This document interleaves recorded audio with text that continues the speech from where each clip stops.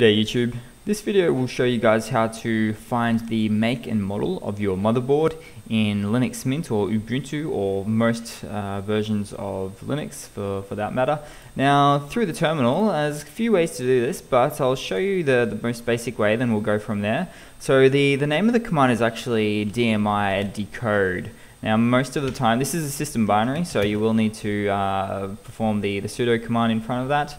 Now hit enter on that and we'll find a few things here. You're going to get a lot of information, so it is in there, but I'll make it simpler for you guys and clear the screen and do this again and put a grep command in there, so pretty much a find command to find what we want. Let's do A2 and I think it's called base board. So let's just see if we can get it. Great, perfect, there we go. So pretty much the command is DMI decode.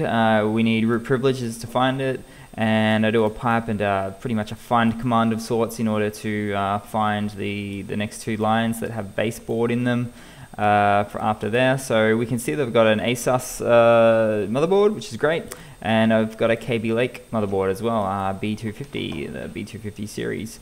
So that's pretty much it in a nutshell, guys. I thought that was a cool little trick just to find out exactly what your motherboard make and model is in Ubuntu and the rest. So cheers, guys. Hope you've enjoyed.